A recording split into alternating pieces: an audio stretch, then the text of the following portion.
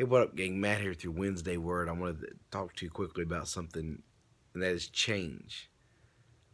A lot of you guys and gals, I felt from just certain emails and comments, everything I've received, you're not at the place in life that you would like to be, and you kind of want to know what should I do. And I heard a motivational speaker talk about that. You always got to remember, you're not a tree. You can move. It's a simple quote, but it's worth reminding yourself. I'm not a tree. I can move. Things can change because you can change. Remember that. So say that in the morning. Look in the mirror when you're brushing your teeth, when you're taking a shower, whatever. Say things can change because I can change. Things can change because I can change. Whether it's your relationship with others, with God, like I said, your fitness, your finances, things can change.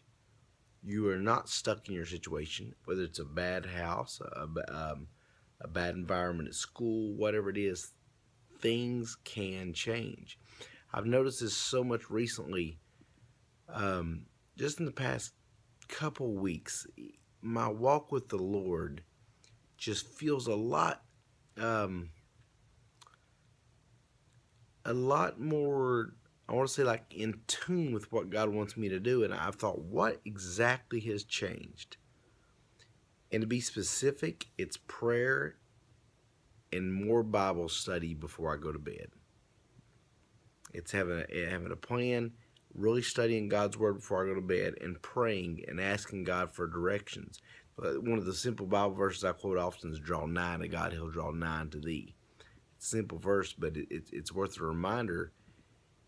You want to know how you can change, how you can have a better walk with God, how you can have a better walk with others. You draw closer to God.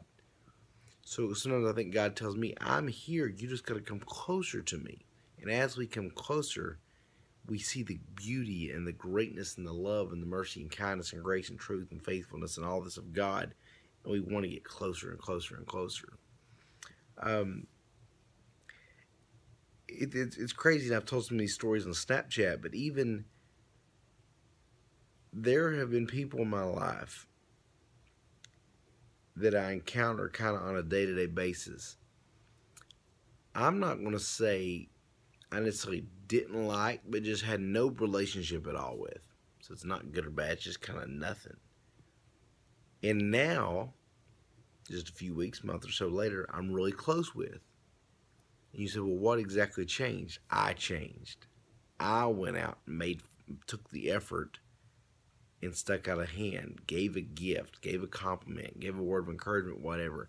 By me making that little change in my life, I now have close relationships with certain guys and gals that I didn't before. At the gym, at the workplace, like I said, that I see out at church. And I'm thinking, I'm like, it's crazy how just sometimes I've even taken one person in particular, somebody that I didn't really care for. If you said you like them, I'd kind of say, no, not really. I feel like they got a chip on the shoulder. And went up and gave them a compliment. So instead of being like, oh man, I don't like you, I spun that around on his head, went over and complimented and encouraged that person, and now we're very close. So you say, what changed? Did they all of a sudden just like me and all this stuff? No.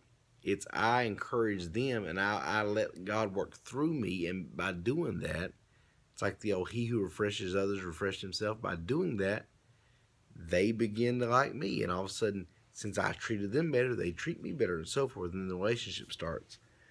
But I just thought I would do this video there. My little guys are upstairs asleep, and I started thinking about this, about many of you all might be going through the same thing. You just want things to change.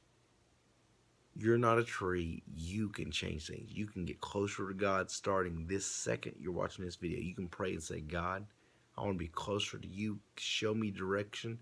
Let me get in your word. Say, for example, a good start is reading Proverbs, the chapter of that day. If it's the 13th, read Proverbs 13th. For the 18th, Proverbs 18th. Read one chapter of the gospel a day.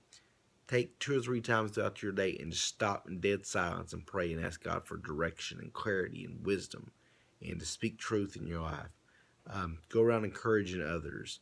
If you have any kind of finances or talents or anything that you can give a gift to someone, even if it might seem small to you, and you can do it for others. All these little things, you can change instantly, and so much around you will change. So let me challenge you with that. Things can change because you can change. That's your Wednesday word. Go check out selection.com and follow me there on Snapchat, Guitar Teacher 44. That's my football number. I started using it for passwords and emails, all that. So I just roll with it. But anyway, hope you guys have a great day, great night, whenever you're watching this, and God bless you.